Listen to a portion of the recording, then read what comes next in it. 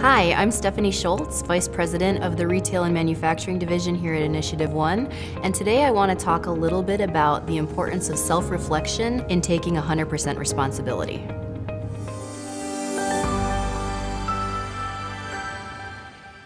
So I've had a lot of conversations over the last couple of weeks, some with friends, some with clients, and in all situations I feel like somebody's been, whether it's uncomfortable or they dislike something about their current situation. It could be on the personal side, it could be on the professional side.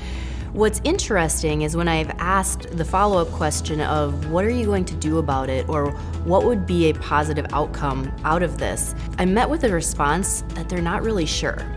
It reminded me that it's always easy to sort of point outward and say, hey, there's a problem, this is the issue that I need fixed to be happy. Taking the fingers and pointing them inward is a lot harder because ultimately we have to take 100% responsibility for every situation that we face. So I always tell people, start with the end in mind. If you had to ask yourself, if this changes, if this one thing that I'm pointing out, will I be happy? And oftentimes people recognize that they're pointing to the obstacle or something that they really don't have control over, or something that won't make them happy. They're truly looking at what their organization, maybe it's their leader, or perhaps their spouse or significant other can do, instead of saying, hey, what can I do about the situation? And those are things where it can kind of be a smoke and mirrors approach of, well, I talked to them about it, or I'm working on this change, but we're not truly embarking on any personal change.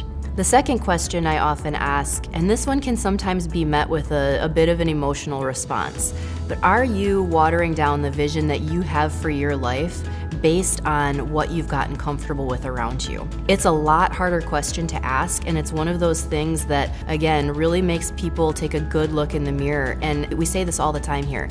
Any change, especially deep change, starts with ourselves. We all live somewhere between that progress towards a better future and our current state of living.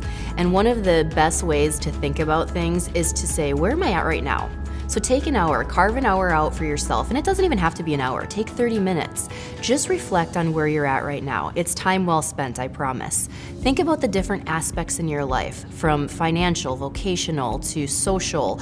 What are your relationships like, from friends to your partner, to your work relationships? Take a look at all of those and really reflect on what area could use some work.